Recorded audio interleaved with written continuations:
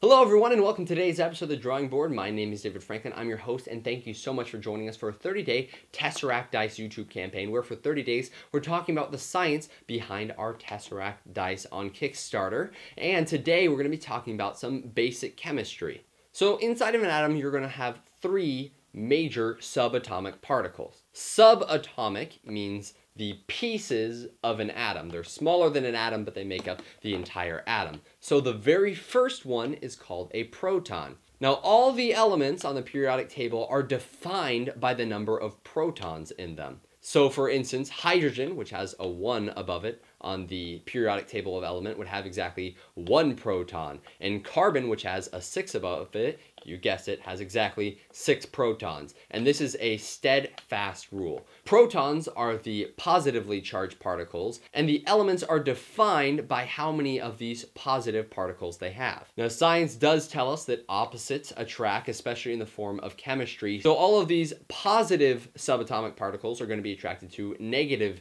subatomic particles called electrons, which have a negative electrical charge. Now, usually for a stable element, which is only by itself, not in any sort of compound or mixture, will have the same amount of electrons as it does protons because things seek to even out. However, we don't often find pure elements in the world. So often on the periodic table, you will see elements that have more or less electrons than they do protons, making them more negative or positively charged. However, these atoms still want to seek some sort of an equilibrium, so you'll often see elements and atoms from opposite sides of the periodic table combining together. This way, elements with one less electron than a proton and an element with one more electron than proton would combine together, share a single electron, which they'd both be at equilibrium, but they'd be really hard to tear apart because they share that one electron. Now, we've talked about the positive and negatively charged subatomic particles, but there are also neutrally charged particles called neutrons. And neutrons don't have such a cut and dry relationship to the number of protons in an atom as electrons do.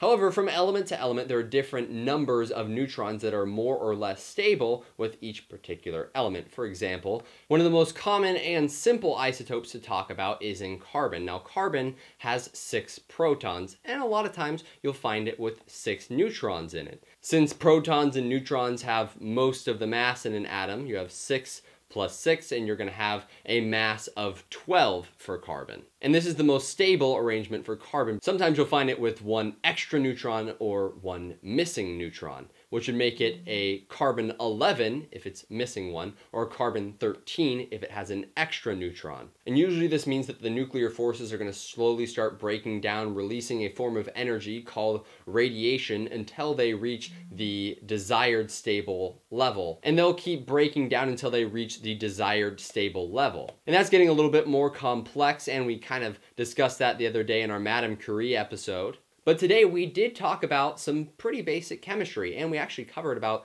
2 or 3 weeks of a basic chemistry class. Thank you so much for watching today's episode of The Drawing Board. My name is David Franklin. I'm your host, and thank you so much for watching today's episode of The Drawing Board, where for 30 days we're talking about the science behind our Tesseract dice on Kickstarter. And if you want to get a further look at some of those dice, you can check out the link in the description below and check out our Kickstarter page. But if you just want to follow along with the science of the rest of this campaign, or for the rest of the show, you can click that blue button over there in the corner, subscribe to the channel, and if you just want to follow along with the science for the rest of the campaign or for the rest of the channel, you can click that blue button in the corner right over there.